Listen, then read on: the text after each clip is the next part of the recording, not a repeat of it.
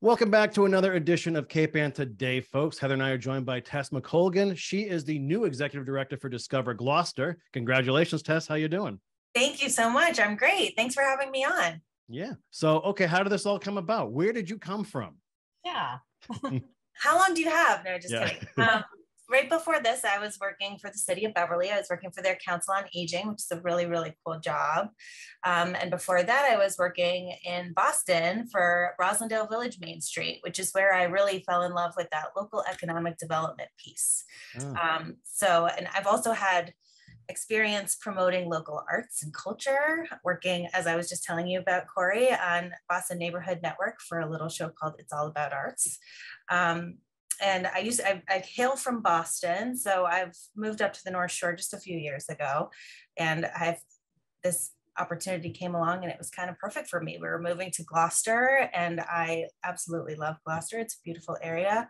And it's just a great opportunity to promote all that it has to offer and to be completely immersed in that world, tell Gloucester's unique story. Yeah. I was going to ask, oh, sorry, Heather. I was just going to ask, like, Tessie, like your first impressions of Gloucester and the arts and the culture and the fishing industry, et cetera, et cetera. That was my question too. Oh, good. Took it. My first impressions, I mean, it's a really culturally dense place and historically dense, right? There's so much rich maritime history. We have two cultural districts, which is unique to Gloucester. We're actually the only city in Massachusetts, and that's a little spoiler alert for something else I want to talk about, that has two cultural districts. So wait, which are the, Rocky Neck and downtown? Rocky Neck and Harbor Town is the technical name for like the downtown cultural district. And there's been so much innovation here too. We have this magical mix of being an island, and we really are technically an island separated by a river, but we're not too far from the mainland. We're not too far from urban experiences in Boston and Salem and Beverly, and we are our own little hub of innovation and history and arts and culture. And the maritime aspect of that has been hugely impactful on the economy here and really on the economy on the whole East Coast. As I'm educated by Maritime Gloucester next door, I'm learning more about that. So it's been really cool to start to learn about all of that history. Yeah. So how are you connecting yourself to the website? I mean, it's a wonderful website and it's really great at presenting who Gloucester is and what's going on around here. So how are you beginning to engage in that? Are you, and I'm not really quite sure what I'm asking, but maybe you know. Yeah, it's a great question. We have a beautiful website. It's amazing. Like our website is a wealth of information. I apologize if there's a little background noise. There's our AC is a little noisy. So our website has categories that you can go to as a visitor to learn all about the different attractions in Gloucester, places to stay, places to eat, things to do. And we update it constantly. We have a great events calendar that is open to everyone. So all community organizations for free can submit events to be promoted through our calendar. And a new addition to our website, which I'm really excited to announce here, is our Plan Your Visit tool. So this is a new tool. It's a new section of our website. Now, if you go to our website, you'll see our mascot. He's a little lobster named Loblolly, and he's holding a sign in the corner and it says, plan your visit. And if you click on Loblolly, you'll go to what is called a visit widget interface. We worked with the team at Visit Widget to develop this, and they're awesome. And you can go in there and custom plan your own itinerary. We've also created a list of 12 like preset itineraries with videos. So there's romantic getaway, rainy day in Gloucester, family fun, et cetera, et cetera. So you could go in and pick one of those and be inspired by what we've set out for you, or you can create your own itinerary and it plots all of your destinations out on a map. And then you can share that map and you can carry it with you mobily. So you could share it in a text to your travel buddies, or you can keep it on your phone for when you're walking around. And that's really cool. And that was made possible through a grant by Mass Office of Travel and Tourism. It's a great innovation. It is really smart. Yeah. So Tess, you're just starting to get comfortable in your role, and it happens to be summer where COVID just started to lighten up a little bit. At least people got out and about again. So it's a bit sort of like a baptism by fire for you to come in and like, hey, it's Fiesta. Now it's the Horribles Parade. Now it's going to be the Waterfront Festival and the block parties and everything else going on. How have you been able to adjust to the mayhem that is summer on Cape Ann? Oh, that's funny. Only in the best mayhem in the best possible way. I'm loving it. I'm getting to like, yeah, I guess it doesn't really feel like trial by fire. It feels much more like all the fun is happening at once, genuinely. Getting to experience all of these festivals that haven't been happening, right? Like, well, especially Fiesta, St. Peter's Fiesta, the Horribles Parade, block parties, all of these things are back for the first time in a few years and more exciting than ever. And that means that we're seeing more travelers, we're seeing more tourists. We're starting, now that some of these COVID restrictions are alleviating for travel, we're seeing more international travelers for the first time in a few years.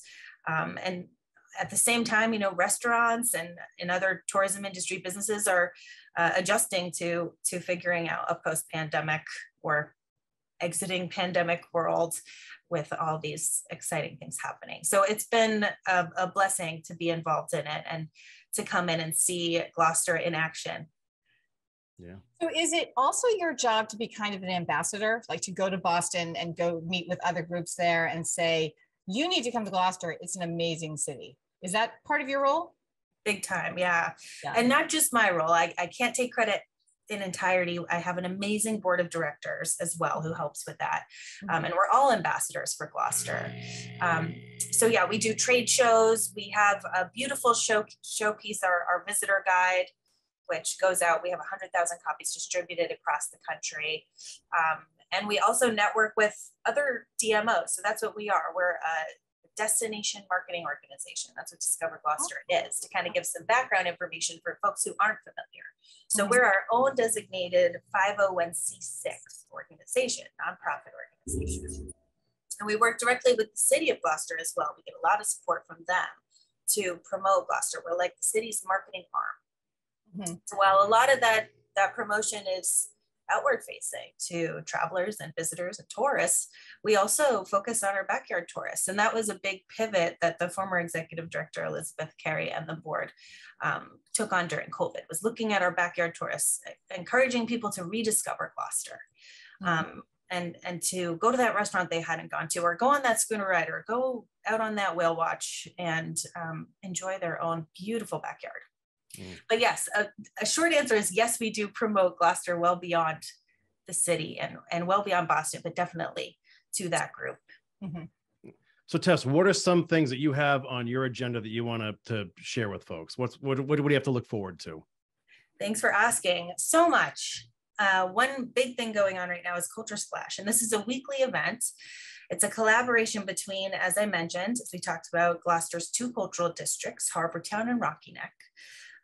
Lots of history in both of these districts, and basically volunteers from industry leaders in arts and culture in both districts work together to create a lineup of events each week. This is the second year this has happened, and it takes place Thursdays from 4 to 7 p.m. from June through the end of August. So the last event will be August 25th. There's different cultural happenings. There are galleries openly. Restaurants participate by offering special cocktails or specials on appetizers. We have a whole website. So that's discovergloucester.com/culture-splash. And I can send that along to share. And that's where we have like a live Google map. We update that weekly. We update the event happenings weekly. So we serve as kind of the promotional arm for this event. And these two planning groups in each of the cultural districts work to highlight one specific cultural organization each week. So for example, this week in Harbortown, MAGMA, or Movement Arts Gloucester MA, is the highlighted cultural organization. And then on Rocky Neck, it's Gloucester Stage Company. So MAGMA is doing like a couple free classes. They're having an open house. They're welcoming people to come see their space and learn about the events that they host and things like that. Gloucester Stage is actually, they also have a showing of their current production, which is Mr. Fullerton Between the Sheets, which is very interesting. I'm going tonight. Oh, you are? Yeah. So you're splashing. You're a splasher. Tonight. Yeah, exactly. Yeah. And they're also actually hosting live music at the ice cream gallery at Rocky Neck. So in addition to having their play, they're providing a free service as part of this event. But there's so much to explore. Every week, there's like a whole list of things going on. We have over 40 cultural institutions participating throughout the summer. So as you have come to learn about Gloucester, what has been one thing that surprised you? That's a good question. It really surprised you.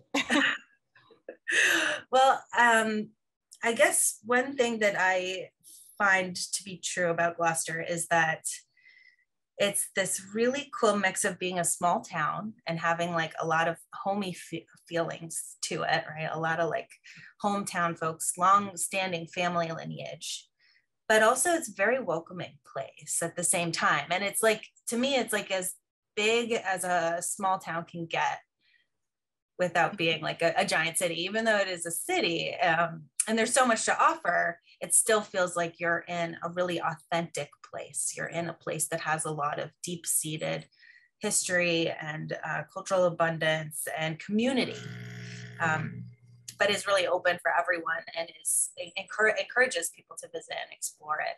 And everywhere I go, everybody has a story. I mean, and I love that. Like Culture Splash has been so cool for that, because I'm walking into these different galleries and talking to the gallery owners, artists, and they're just like, this painting has a story. Let me tell you about this. Or talking to boaters and schooner captains, and let me tell you about the history of our schooner. Let me tell you about this bird, like, the seagull on the schooner Elannon, for example, Polly.